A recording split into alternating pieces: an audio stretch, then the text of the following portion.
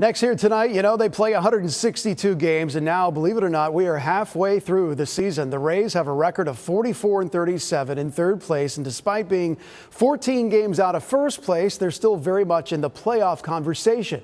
And tonight's sports anchor Kevin Lewis with the former USF standout who is helping his hometown team stay in the race.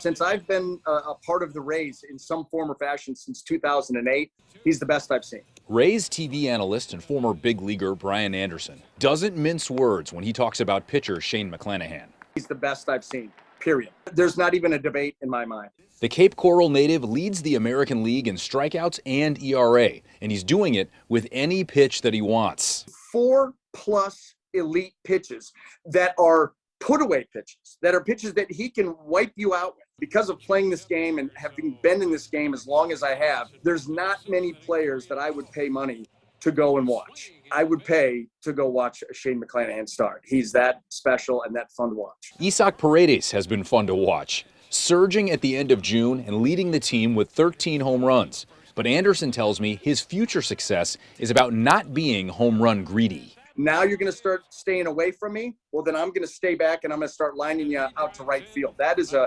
great development and just kind of shows you the maturity that he's showing at the plate. That's a great sign. The Yankees are running away with a stacked division, but the Rays are going to do Rays things and stay calm as the second half begins. What they need to focus on is becoming the best version of themselves, because that's still out there. We haven't seen it yet.